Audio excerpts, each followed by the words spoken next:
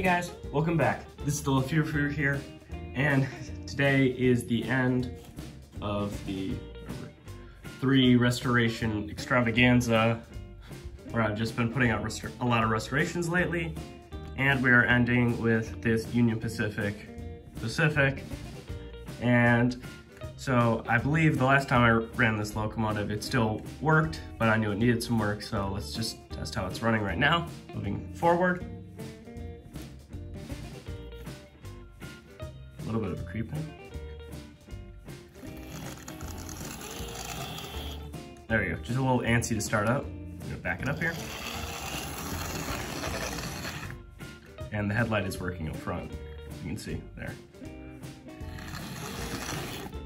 All right, now let's take this over to the workbench and open this engine up. So starting off, we're gonna separate the locomotive and the tender. And one of the main issues with this locomotive is that its wheels are pretty dirty under there. So I'm just gonna first have to unscrew the drawbar. I think this screwdriver's the right size. We'll clean the tender wheels and look at that a little bit later.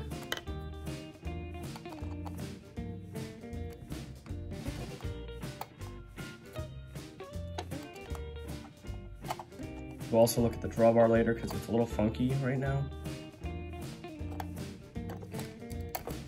Right, screw, set that off to the side. Also gonna send the tender off to the side. Now looking at the drawbar here. See the previous owner. So the original drawbar broke, and the previous owner, instead of taking off the original drawbar, put another drawbar on. And so that's interesting, so I'm gonna unscrew that because we're gonna work on that later. At least try to separate the 2 drawbars because that drawbar is long enough, even if I just take off this little extension piece. So it should fit on my layout still. Yep. And now let's try to open up this Mantua engine. It's my first time with a Mantua steam engine. Take off the trailing wheels.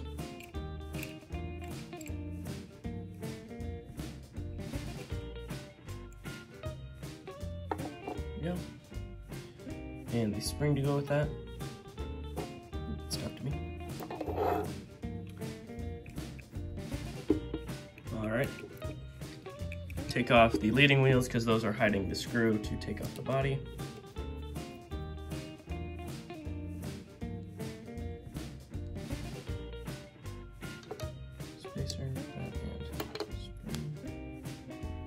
Keep all those parts together so I don't lose them. All right. I believe it is these 2 screws and this front screw that are holding on the chassis.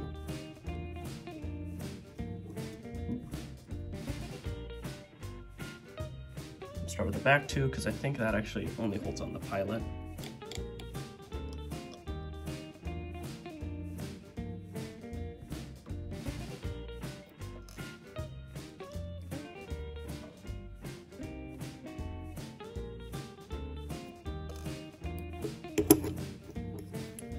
To scratch it up. Okay, I guess take off. Yeah, I'm gonna take off this front screw. I think this also just takes off the front pilot.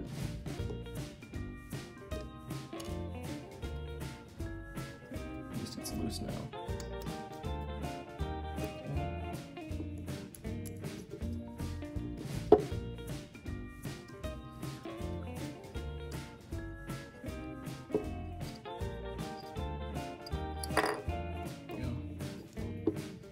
Wonder where it's still being. Oh, there. Hold on. Cylinders are connected to the body. Just wondering what would be the next step to take this off. I can fix the put it back together. The pilot.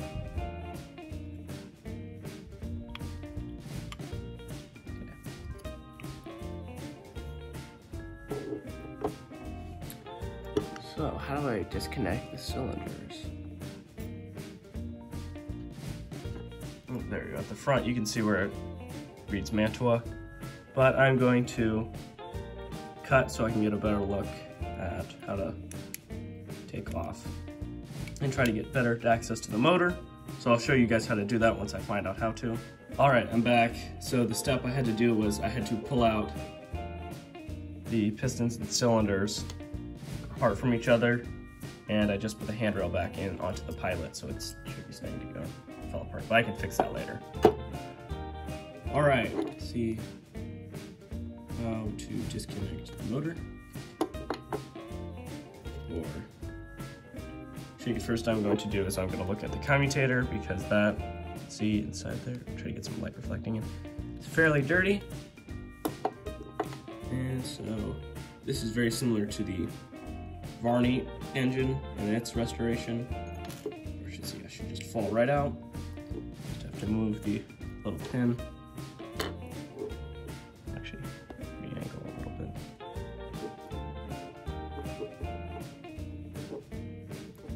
There we go. All right. Oh, there we go. So one or more of the other brush pads. Let's keep those. So we're hand aside. We have a very dirty commutator. This is a 5-pole motor. It spins pretty freely in its spot, so that's not bad. But we'll start to scrub down on the commutator. Try to be, sorry. Be careful with the rods and everything.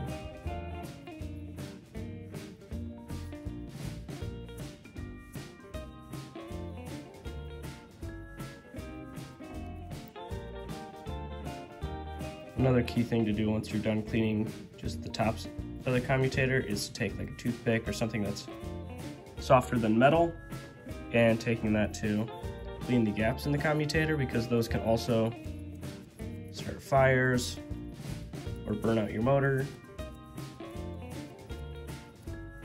It can also wear down your brushes so you're not picking up power as well as you used to be.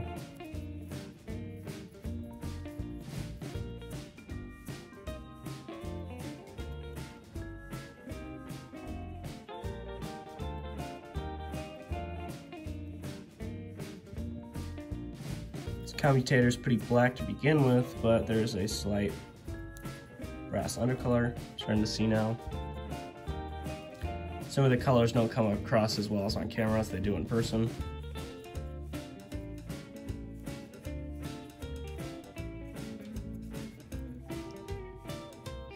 You also have to make sure when you're using Q-tips or cotton buds not to get any follicles stuck in the motor or on the coils.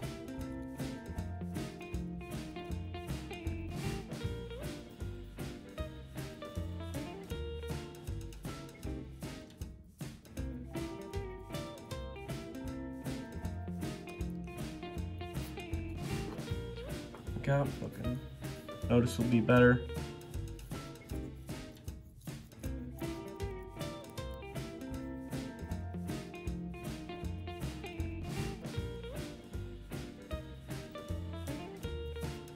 All right, now commutator is cleaned up better. And so I'm gonna take the dirty Q-tips off to the side, and I'm gonna look at our wheels here, how dirty they are. They don't actually come across to be that terribly dirty. Take a look at the tender wheels for a second. The tender wheels are a little bit dirtier than the other wheels, but with the tag that I got when I bought this engine, it said that the wheels were dirty and they need to be cleaned, but I don't think they're too terribly bad. Yeah, everything's running pretty smoothly.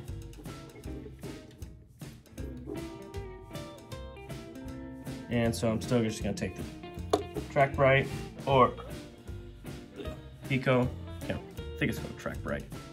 And these are normally used for like cleaning rails, so you can see for when I've cleaned my rails. There. And so, here. So only these 3 wheels pick up power, because the tender picks up power from that rail.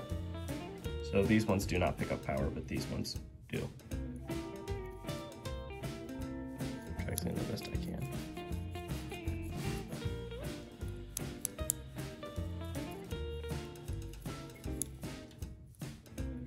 It's a pretty simple process to cleaning the wheels.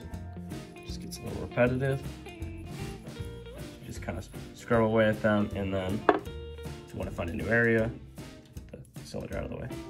You just kind of, you can spin the motor into a new rotation, then you scrub that area, and you continue until your wheels are looking noticeably cleaner. And so since this is a simple process, I'm gonna just like cut it out, or yeah, cut. So I'll skip ahead to when the wheels are all nice and cleaner. All right, now I finished the process of cleaning up these wheels. And so now what I'm going to do is I'm going to take a Q-tip here, and you can see the grease that's been built up from there. What you do, Q-tip, scratch off that old grease, gunk in there.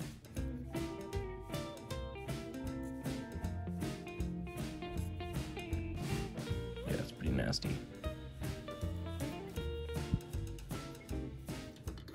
Use a screwdriver to try to get it out of that area.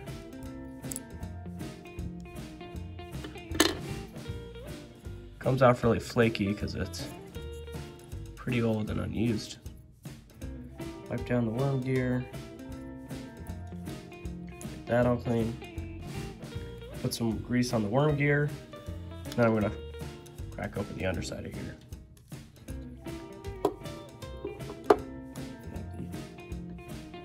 Grease and a toothpick. Oh, that's quite a bit. There we go.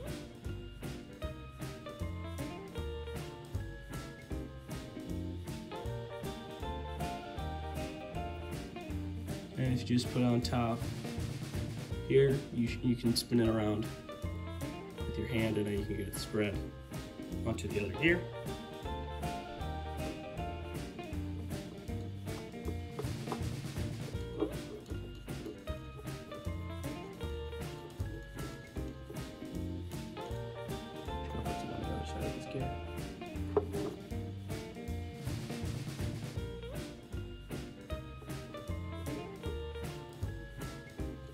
There we go. That should be plenty of grease for the mechanism now. And eventually, yeah, it'll balance out.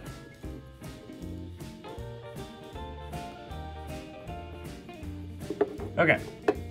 Now, actually before I do that, I'm going to pop on the body and try to get these cylinders realigned. All of that stuff. This is gonna be fun.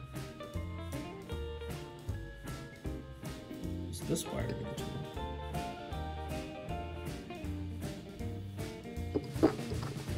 This wire going. I'm just.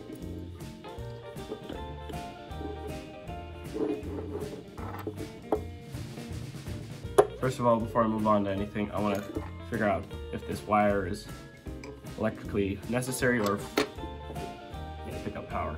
So I'm gonna go check that really quick. All right, I am back now from testing it, and no, that wire is not needed for power. I did also have to put the brushes in off camera, but they're not that hard. You just stick them up and back in, and pull the little pin back, get them in place.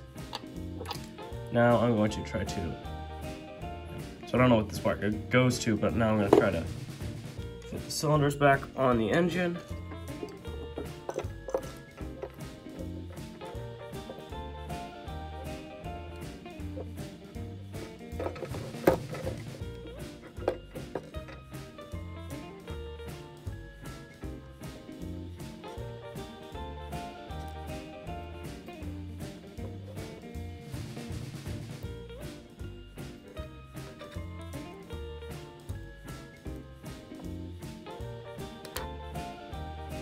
All right, I am gonna do this off camera so I can get a better view of it, or angle to approach.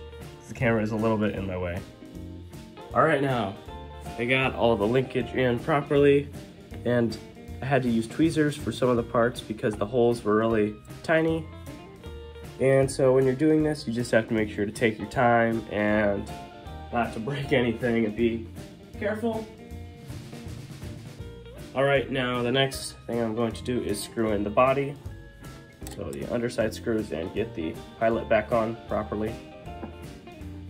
Start with these 2 rear screws.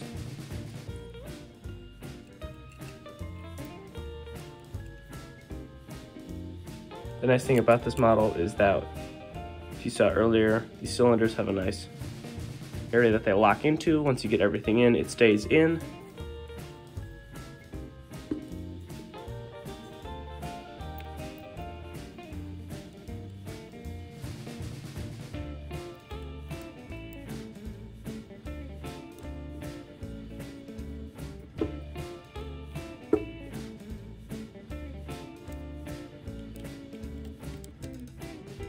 Making sure everything's tight. And now onto the pilot. There. Plug in the handrail to the hole.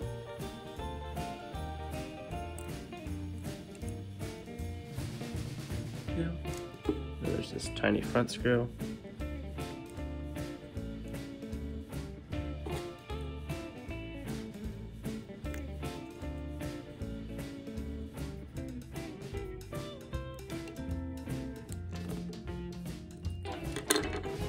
There we go. Everything, the body's not screwed on, so now we're gonna open the base keeper plate, or this plate down here, and look at what's going on inside of there.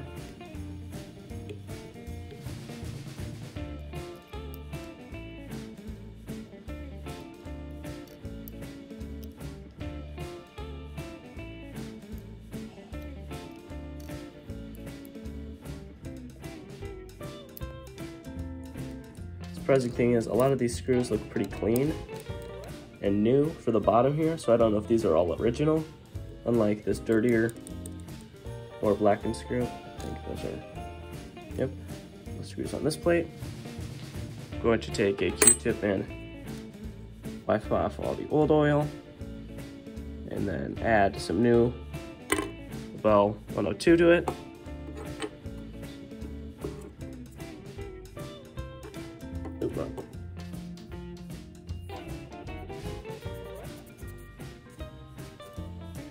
Ugh. Well, this stuff's pretty black and nasty, so yeah. It's gonna be nice with some new fresh oil in it.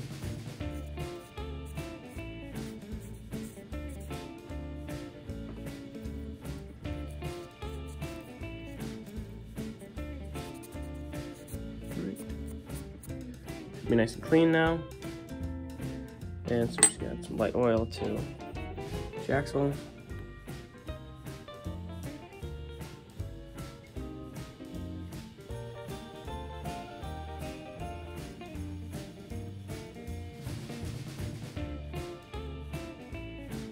There we go. Then before we oil all the rods, try to clean those up a little bit. Another Q-tip or paper towel maybe even.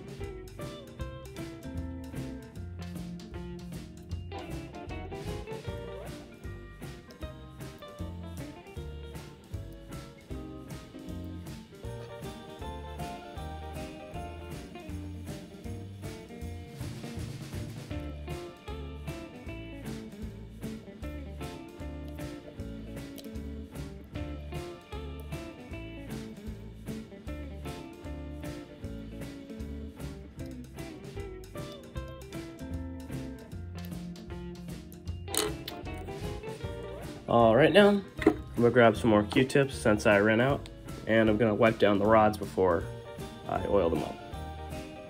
All right, I am back, and so I'm just gonna wipe down the rods.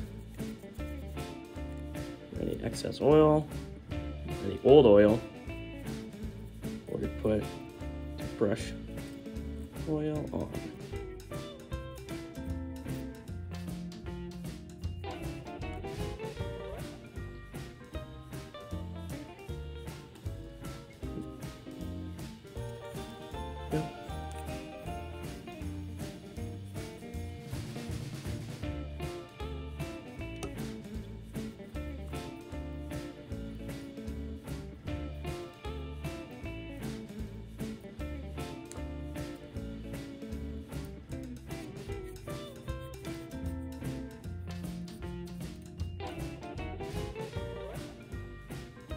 I can fix that later, but I didn't get this piece fully clicked in, so I can do that later.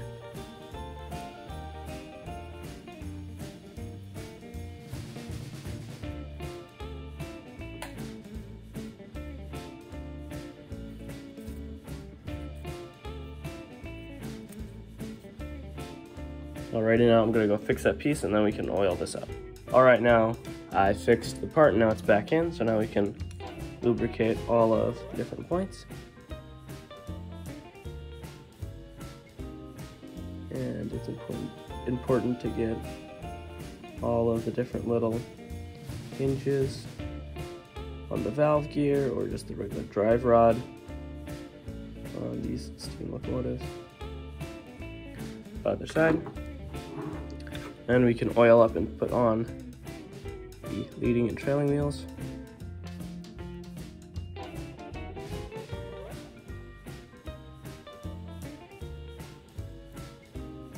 All right. Now, since they're all done, we can oil these up a little bit.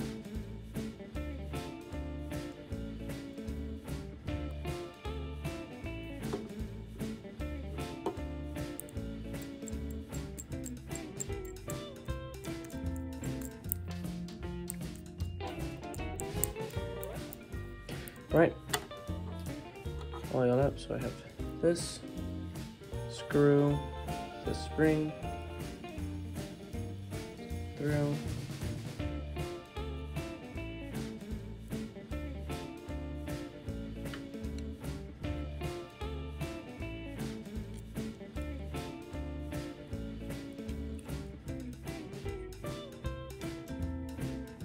I think this goes on the other way. One side is slightly longer than the other. And so it goes short end is closest to the driving wheels.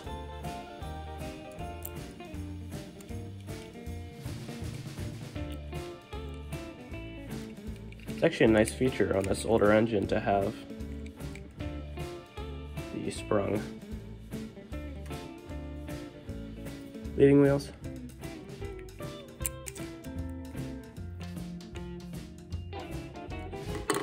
Right.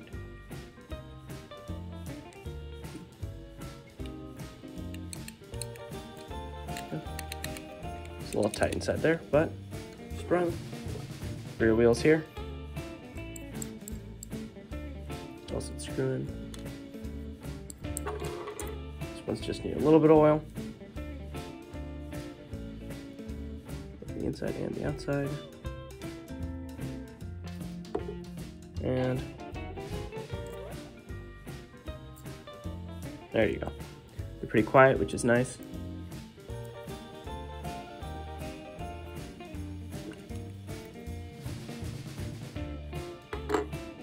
Leave the spring keys in here. And so let's put this upside down.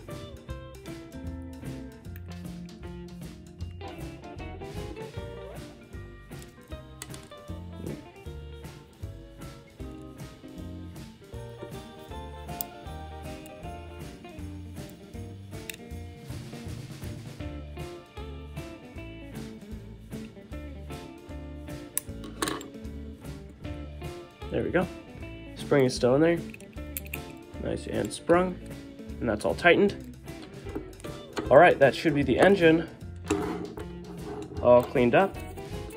And now I'm gonna go on a tangent here. Now look at the drawbar, see what's going on here. It seems to be made out of some sort of cardboard or something almost.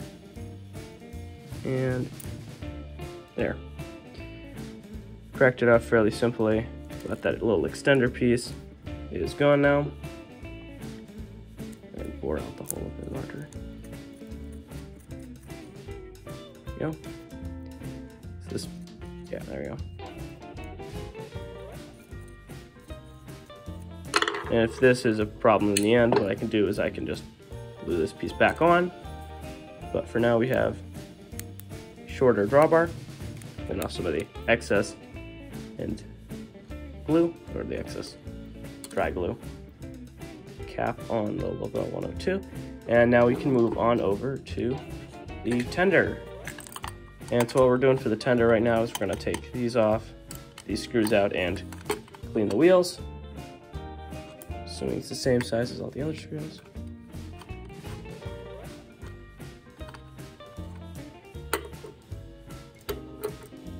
Okay.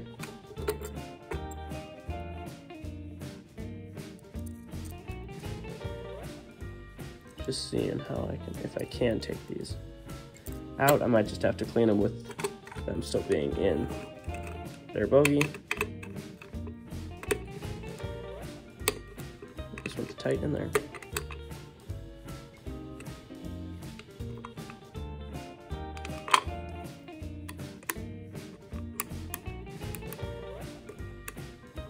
Wow, it's really tight in there. Well, also while I'm at it, I'm gonna see if I can do something with this coupler box here. It seems like the coupler is literally just glued right in, but it's rolling off the table. Okay.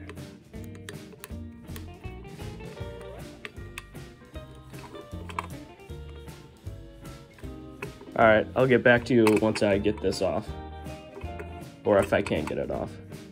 All right, now in the end, I could not actually get this truck off, so I just cleaned the wheels with the track right on the table here. And so it's a pretty simple process of just like the other wheels, and you just scrape off the oxidization. And so I'll skip ahead once this is all completed. All right, now the wheels are all nice and shiny and not as dull as they used to be. And so let's screw them back in, and we can get the tender and the locomotive screwed together.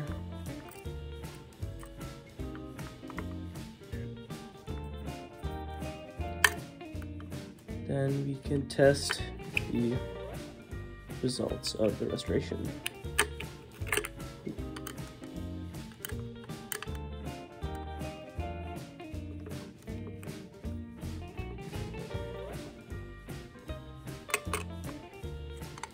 Go. Actually, before then, going to oil all of the axles on the tender.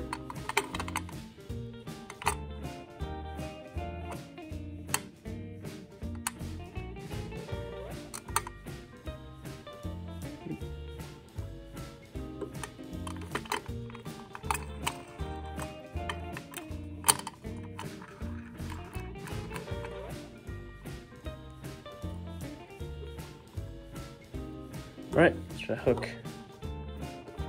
the engine up.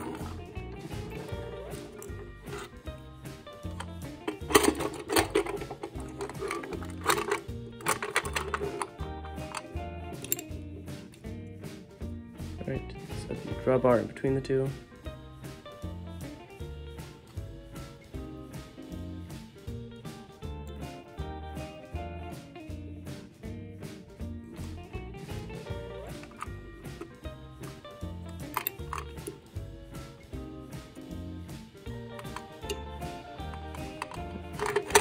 Second.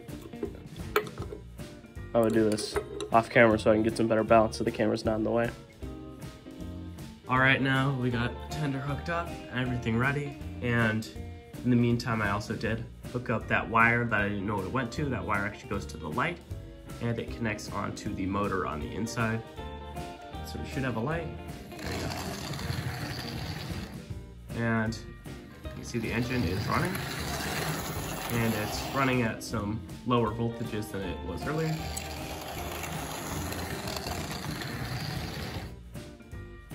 And so let's just see how slow it can go. That's about the slowest speed it hits before just stalling out, because that's what it will do. But now we can go and hook up this engine to some rolling stock. There is also, I guess I didn't say anything about this earlier, but there is actually, somebody spilled some red paint on the plow. You actually can't see it unless you get really up close. There you go. It's just very small up in there. But anyway, let's get this engine hooked up to some rolling stock.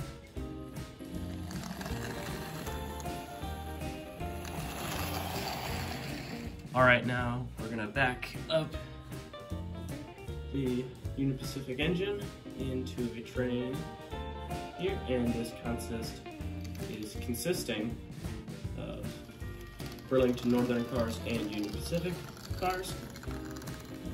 And I think it's coupled, so it is. It's coupled in one place, uncoupled in another. Just behind the box right here. All right, let's set it off.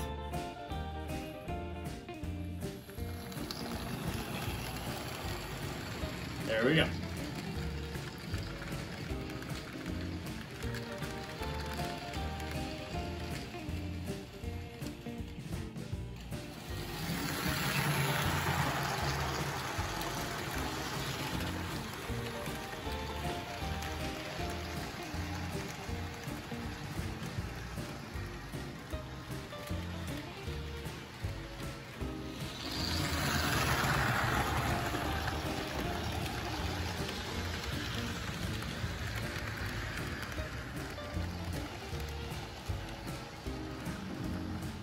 All right, now let's try to see if we can park the engine in shot here. It's coming in, and there. Yeah, this engine doesn't have any flywheels or anything on the inside, so it does stop pretty quick. And, well, this just about sums up this restoration video. It's nice to get this engine running a lot nicer and looking a little bit nicer, getting some of the grease and oil off of the running gear and such. And also with the closer coupling, since I just took out that little extender piece.